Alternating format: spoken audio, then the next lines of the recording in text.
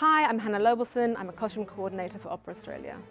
The Marriage of Figaro was designed by Jenny Tiramani, and she is a world expert in historical dress, historical practice.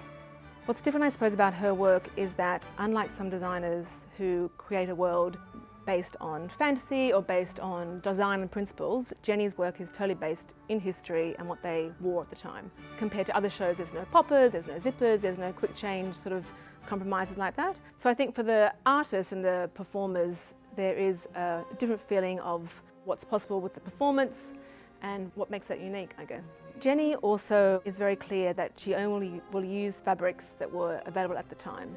And the whole show becomes quite a study in class structure. So at that stage in Britain or in Europe, the servant class or the lower classes were using linens and wools.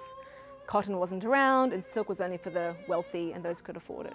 The servant classes were commonly in blues and browns and beiges because the dyes were easier to produce and the fabrics were more accessible, whereas the aristocracy could afford to spend loads of money on fabric and on dyes, so they get bright yellow colours and intense shades and much more luxurious fabrics.